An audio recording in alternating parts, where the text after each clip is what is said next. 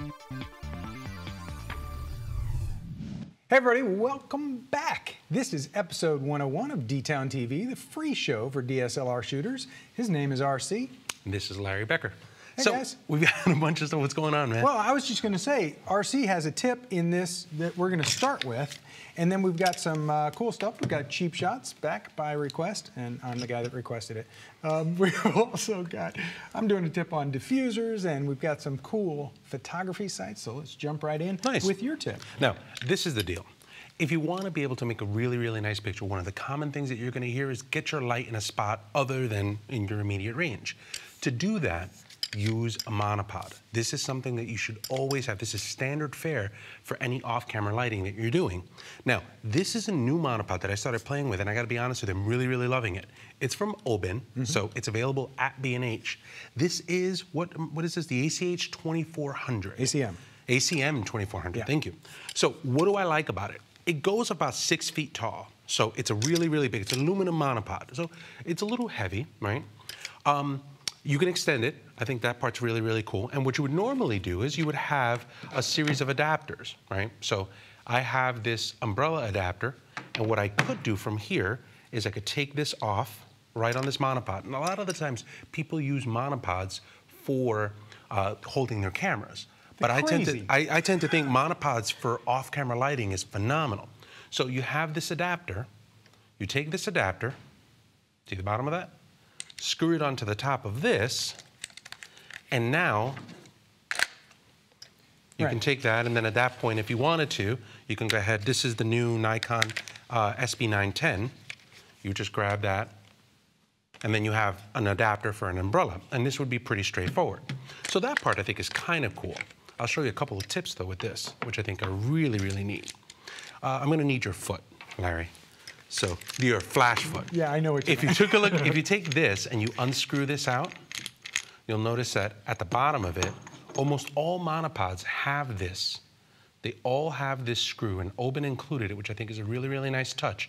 It's thick on one side, but if you flip it, it's smaller on the other. So by doing that, what you can do is now you can take the smaller end, you screw the same thing back in, and in this instance, we'll go ahead and just get that right in there. It takes a couple of screws for you to be able to get it. There you go. You can actually use your Nikon accessory foot, a Canon accessory foot. They all come with that small thread. You can take this, spin this on here, and now that's what you would use for your flash if you don't want to necessarily use this thing. Nice option. This is 6 feet tall, right? But there's going to be a time where you're not going to be with it. This is the last thing that I think is really cool. I don't know if you can hear that. It's actually rattling. And at first, some people thought that it was broken, but it's not. Look at the bottom of this. This part is really cool. You unscrew this out, and once you unscrew this out, very cool. So you have these 3 legs, and now you can go ahead and take this, and we can spin this in. I was doing this in the office, and I need a little distance. There you go. I need a little distance to be able to do that. Once I get it started, you can give it a quick spin. And now, that's very cool. All sorts of different heights. Every now and again, you're going to have a shoot where you're going to turn around and say, you know what, I just want that in one spot, or you don't have somebody else. You can run, you can set this up as a secondary light. They're $69.95 over at the B&H website. Make sure you take a look at it. I think it's a great addition for when you're out there and you're trying to put a light in a new spot, and it can double as a little baby stand. That's very cool, RC. Isn't that cool? Dude, yeah, I like it. Okay, so I got to add that to my wish list. You'll go ahead and add that to a wish list. What I'm going to do is I'm going to throw to you over on the cheap shots. Take a look at this. Hey, on cheap shots this time, I want to tell you about something that cost me $45. And the reason I'm bringing this up, it was on my blog as part of a different cheap shots that I had done. I had a Speedlight beauty dish that I built, big plastic beauty dish, and I showed it mounted like this with the beauty dish and the Speedlight firing. And people were asking me, what is that boom arm? Tell me about that boom arm. It's actually pretty cool. It's an LP621 from the folks at Midwest Photo Exchange. So MPEX.com, go to MPEX.com, and LP621. So what it comes with, it doesn't come with the flash and it doesn't come with the light stand, but it comes with everything else here. And it also comes with a couple of clamps that I've removed. So you can actually use it as a reflector holder, and you can use it as a boom arm. And I use mine as like a mini boom arm for my speed light, any number of things. And it's got all kinds of adjustment capability. On the back side though, you probably will, if you get some weight on this thing and start putting it out a little bit, you probably want to put some kind of clamp down here and a counterweight. So it doesn't actually come with a clip and a counterweight on this. So you actually have to probably rig something up. A couple of A-clamps or an A-clamp and some kind of weight over here seems to work pretty well. That's it for Cheap Shots this time. See you next time.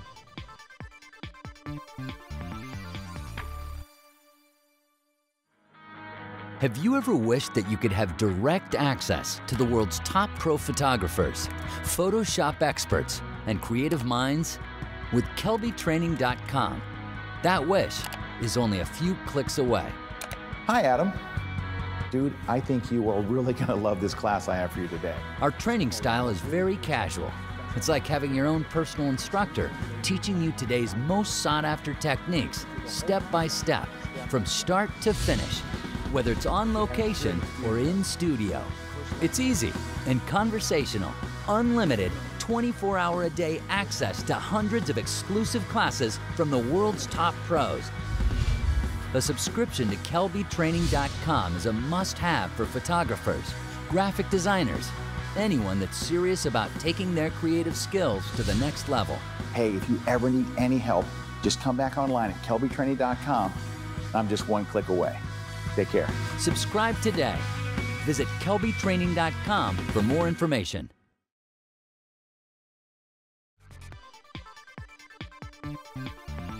Welcome back, everybody, to Deets on TV, the free show for DSLR shooters. My name is RC. I'm here with Larry Becker, and none of this wouldn't be possible without the folks over at Kelby Training, our sponsor. If you want to be able to take a look at how to get to be a better photographer with some of the best people in the industry, www.kelbytraining.com, that's the place you want to be able to do it. It's phenomenal. There's tons of different classes. All the time telling me that they try out the 1-month membership, and after a month, they just sign up for the year. Yeah, just go try it. Go to the Kelby Training website. You have a free pass to be able to take a look at stuff, and I'm guaranteed you're going to sign up.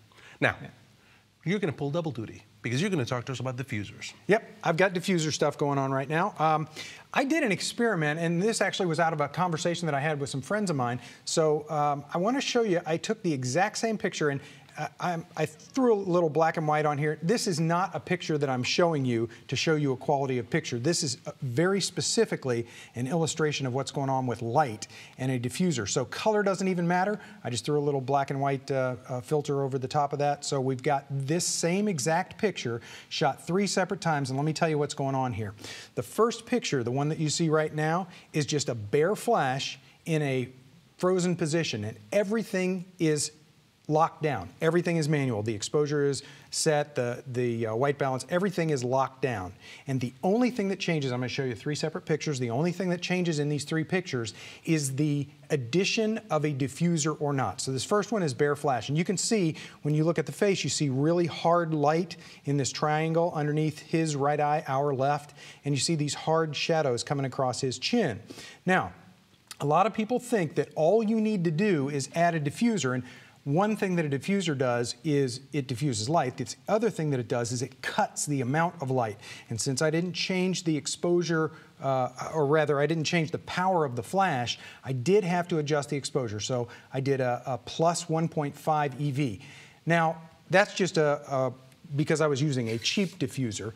And if you're using some better quality diffusers, you'll find that they cut less light.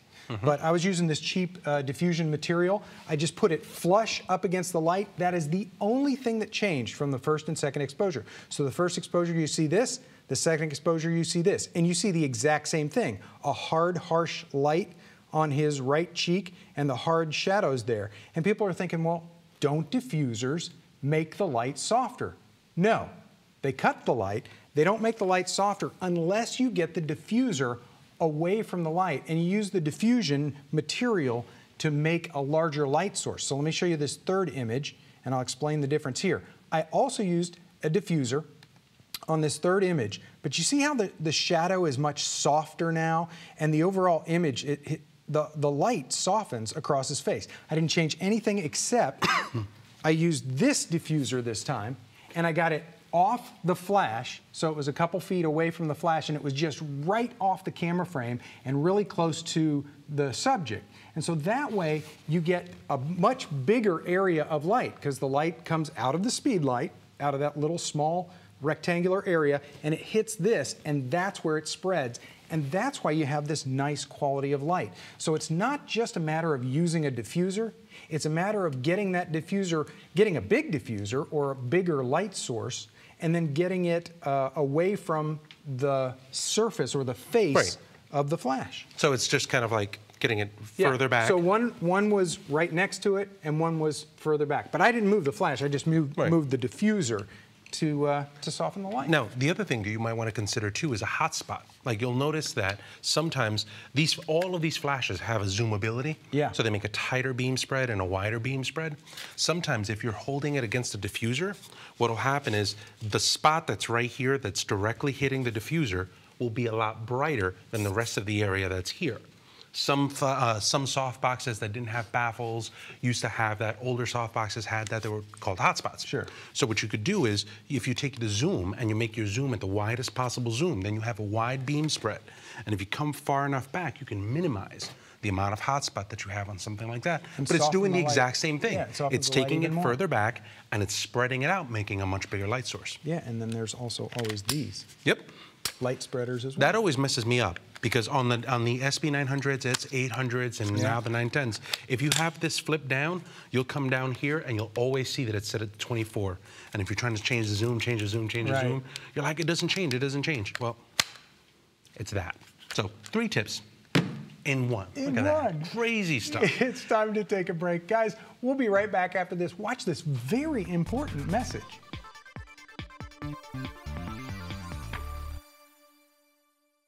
Hi, I'm Joel Grimes. I'm a commercial advertising photographer. I've been doing this for over 35 years.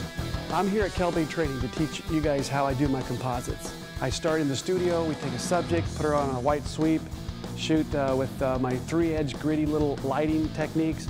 Then we go in the field, we shoot some HDR backgrounds, and putting it all together in Photoshop and making it one amazing killer image. If you're interested in this kind of compositing, come check out my classes.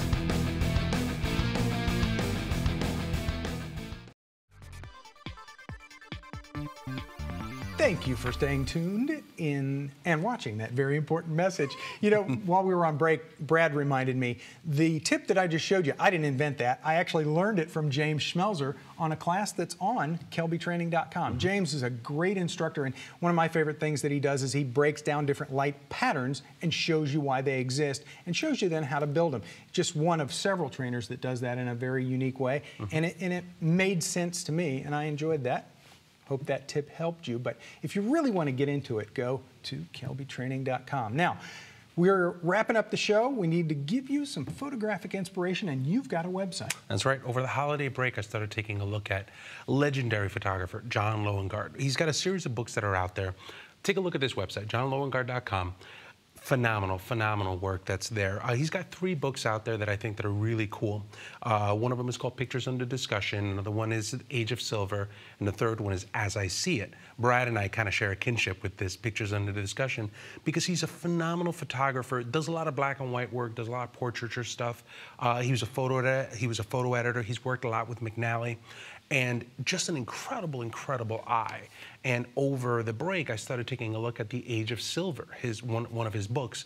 And it's a great insight into some of the world's best photographers. He's got Avedon on the cover, and he does, you know, Brassai and Bresson, and he's taking pictures of everybody in a really, really interesting setting with really, really interesting stories. So make sure you take a look at johnloengard.com. That's going to be a massive inspiration site for you guys. I'm going to actually do that. I haven't paid a whole lot of attention to him, and being a photo editor, you get that different kind of perspective. He's good. He's really good. We have some stuff to give away, and the way that we give it away is you have to go to the Kelby TV website to the detail, because you know that you can watch this show in a lot of different ways. You can watch it on YouTube. We've got the YouTube channel. You can watch it on Google+.